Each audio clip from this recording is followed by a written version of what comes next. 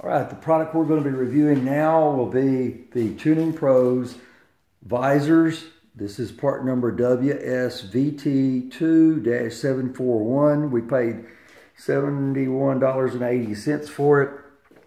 These are the visors that come up above the doors here, across here, and you can buy them. And this one comes in also with this one on both sides. And it comes with the sunroof visor. This one was pretty tough to get on here straight and correct. It comes with adhesive on all of these.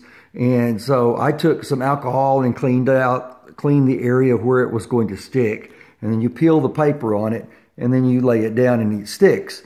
You better make sure that you're square and you're level and you're ready to go when you put it down, because once it's stuck, it's stuck. You're not going to get it back up and put it back down again.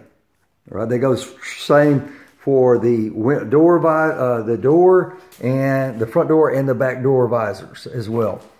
These allow you to crack your windows and not have the wind come inside and things like that where you can vent it.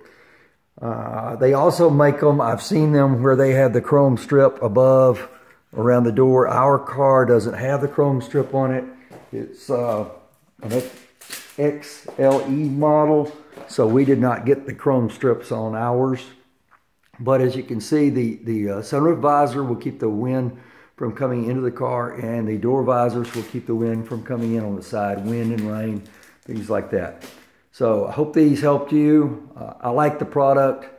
I haven't really ever wanted to put them on a car, but I think they blend in well with the product and don't stick out like a sore thumb.